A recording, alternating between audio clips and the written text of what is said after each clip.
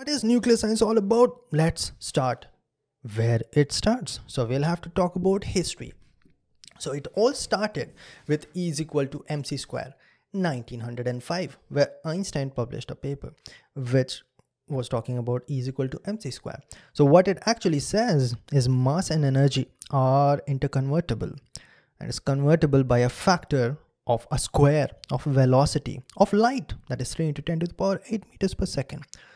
And nobody really did anything practical with it. Now, obviously, there were people like Marie Curie who studied about radioactivity, and there were a bunch of it is not safe to say numbnuts because they're pretty smart. They were scientists, but there were quite some people who started carrying radioactive stuff in their pocket and eventually faced the consequences. So, obviously, now we are smart enough to not do that.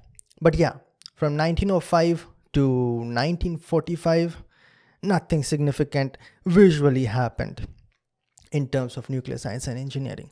So there were rumors though that the Germans have found out how to make a bomb from atomic energy. And it all started because Otto Hahn was working on the same topic. And somewhere close to 1938, he had discovered the atom splitting. So if you look at the most basic reaction of how an atom splits, it goes like this. I'm going to put on the screen as well, but it basically goes like this. U-235 is going to be bombarded with one neutron, and as a result, you are going to get barium with atomic number 56 and atomic mass 141, and krypton with atomic number 36 and atomic mass 92. This is what they were saying. This is what they were observing. That you bombard neutron into a U-235 and you're going to get barium and krypton. But they were super confused that what's actually going on. But in 1939, they understood it properly. And they understood it with a woman named Lisa Meitner. Now, Lisa Meitner was working in Germany with Otto Hahn close to 1930s. But then Hitler went crazy. He said that all Jews must be sent to the concentration camp. Some of them might die. A lot of them actually died. So Lisa Meitner, being smart woman she is, found out pretty soon that it's time to bounce. So she went to Netherlands, and there she used to communicate with Otto Hahn on the basis of mails, not Gmail, actually written mails. Not pigeons too, but proper mails. You get the point. So Otto Hahn was confused, like, Lisa, what's actually going on over here? When I put neutron on uranium, it should get heavier. How the hell am I getting two lighter atoms? That is barium and krypton. And in some of these exchanges, what she mentioned is maybe what you're actually getting is U-236. And then U-236 being so unstable actually splits into two. That is barium and krypton. And then Otto Hahn must have said, oh yeah, that makes super duper sense, because when we match the atomic number and atomic mass, this is what we are getting. But what about loss of 3 atomic numbers? And that was the 3 neutrons that were produced. Might have gone that way, might not have. But this is the whole point. When you bombard neutron into a uranium-235 and you get barium and krypton, what is actually happening is U-235 turning into U-236, which is very unstable, splits, and then you get barium and krypton and 3 neutrons. Now these 3 neutrons, my friends, are extremely dangerous or very helpful. Depends on how you look at it. Depends on how you use it. These 3 neutrons now will go ahead and hit another U-235 atom, or 3 other atoms, which is again going to create 3 more neutrons, which is again going to hit 3 more U-235s. You get the point. It is creating a chain reaction. And that makes atomic energy so devastating or so humongous. So now why is this splitting? Can you just hit, let us say, sodium and will it split? Well, it won't, because it is not that unstable. You need heavy atoms so that it splits. Heavy atoms are unstable. You put neutron, it becomes so unstable that it is going to split.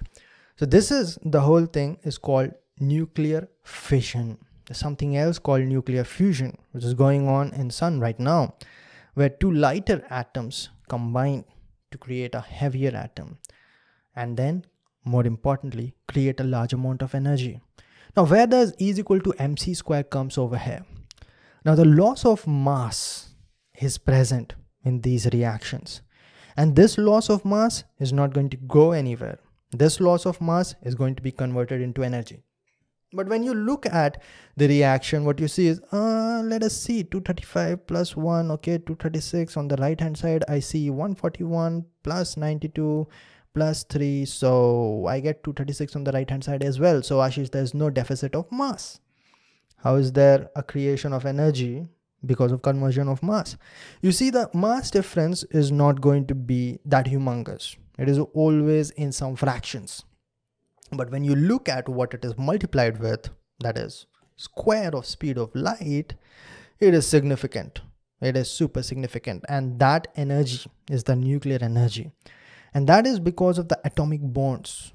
So it is a little bit complicated, but some energy is involved, which now is going to be present. And that energy, in the simplest term, if you think about it, weighs something.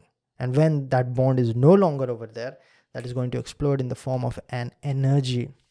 Is the simple formula or simple basis of nuclear fission. Now, all of this happened in 1939. Obviously, spies are everywhere. Different countries are putting spies in different countries.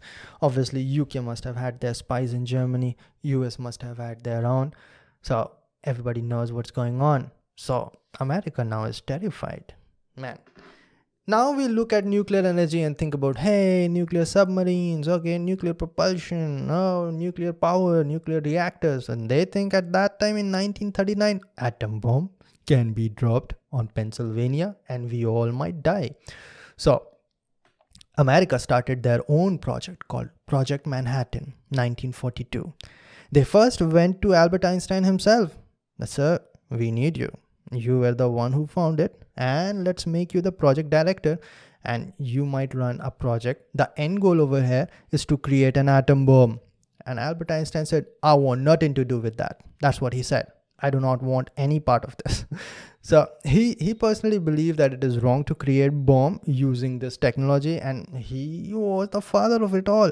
So he must also be knowing that it is very uncontrollable, and we found it multiple times. 3 Mile Island, Chernobyl, we found it in Fukushima, and definitely we found it in Hiroshima and Nagasaki.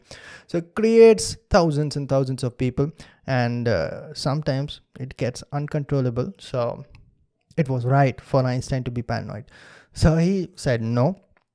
And since he was in democratic country, he could have said no. If you were not, oh no, that means that you don't want to do it willingly, but you know that you have to do it. So Albert Einstein was in a democratic country, so he said no and he walked out. And then the project director was Oppenheimer. He was the one who quoted Bhagavad Gita when it was exploded in Trinity Desert. What was that quote that he said? I'm going to actually put the actual video, because those kind of videos should be a public property. So try to remember it. I am the God, the destruction of all. Something like that. Okay. So here it goes. Listen to exactly what Oppenheimer said. We knew the world would not be the same. Few people laughed. Few people cried. Most people were silent. I remembered the line from the Hindu scripture, the Bhagavad Gita. Vishnu is trying to persuade the prince that he should do his duty, and to impress him takes on his multi-armed form and says, now I am become death, the destroyer of worlds. I suppose we all thought that one way or another. So he was terrified that the chain reaction might not ever end. And he said to the military team that, hey, I don't really know that I think that we should not drop it. And the military said, no longer in your hands, son. Probably what Eisenhower said, no longer in your hands, son, it's mine. So if you look at the proper history, Franklin D. Roosevelt was the president of United States through the entire war, the major part of it. But before the war ended, he died. He passed away. Actually, if you look at it, he always had health issues to the point that he wasn't able to walk properly, even when he was in the office. But he tried his best to hide it. You can't look weak. Look at Putin, man. You'll see him in judo classes. You'd see him riding horses, all to show that our leader or our president is fine. Is going to be fine for a long time. All right. But anyways, Franklin FDR passed away in the middle of the war, and comes Harry Truman in the office. And legend goes that he was having no idea, even being the vice president, he was having no idea that we have Project Manhattan going on. It was a highly secretive project for obvious reasons. This is what they say. Harry Truman had no idea. And if you look at the situation of war at this point, so even the test, I'll put the proper date over here, but the test was after Hitler committed suicide. And the whole idea of Project Manhattan was to, I'm going to drop this on Berlin so that we end the war right away. Even though the Japanese attacked the Pearl Harbor, America always had Europe first principle. For them, the war in Europe was much more important than war in Pacific. Because Europe is such a crossroad of this world, it has always been the most important part. I've discussed this in the last one. So after they had the VE Day, that is Victory in Europe Day, only then they started really pushing into Japan. So the whole idea of Project Manhattan was that they are going to win the war in Germany or win the war in Europe with this atom bomb. Or in the worst case scenario, if Germany develops it first, we are going to have a face-off just like we had in Cuban Missile Crisis. So that none of us actually deploys it. So Hitler committed suicide, April 30th, 1945. And then what are you going to do with it?